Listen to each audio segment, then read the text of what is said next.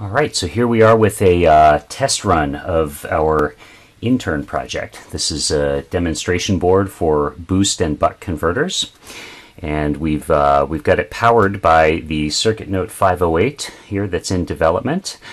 This is a 75-watt power supply that is controlled by a Raspberry Pi or knobs for convenience.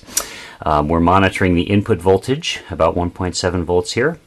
The output voltage, we are boosting just a little bit from 1.77 to 1.92 volts. And we are using the the M2K's trigger input on the clock signal. And we're triggering both the logic analyzer and the analog channels on the trigger input. So I'm not sure whether this is true cross-triggering or not. So that's one question that we have. So let's make things a little more interesting. So you'll notice that we are operating at a fairly low duty cycle.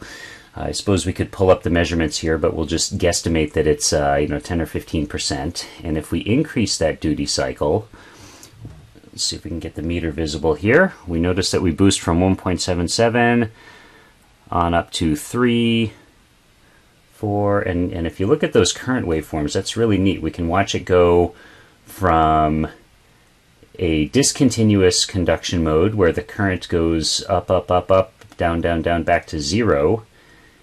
And we can watch it go up further and further until we finally hit continuous conduction mode. Okay, or we can also demonstrate the effect of output loading. So if I add an additional 50 ohms on the output, then we see that our average current, our average DC current jumps up and we enter continuous conduction mode. And the neat thing about continuous conduction mode is the output loading doesn't make a difference in theory. So I could load this more and more and more and my output would stay at 2.4 volts. Okay, so let's deload it a little bit. And let's demonstrate a nice feature of the CN508. So if we look at this, it's a little hard to see, but I'll read the numbers to you here. So I've got the DAC output on this set to a digital code of 12,000, which corresponds roughly to 5 volts. And if I increase my input voltage up to 2.2, hope we can see that there, 3 volts, 4 volts, 5 volts, and my output voltage is rising in concert. And I don't know if you can hear that. I can actually hear this. But if I get up, if I try to go any higher than 5 volts, okay, the CN508 measures the potentiometer position at 50%, which corresponds to, I guess about 5 volts. But my actual output voltage is limited to 5 volts.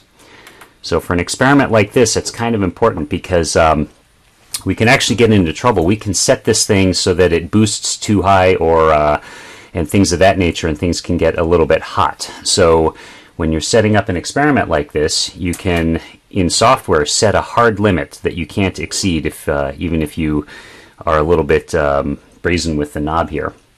So let's see what else we can do here. Let's see if we can get one more experiment in, and that will be to try and saturate the inductor. And so we'll start going down a little bit further again.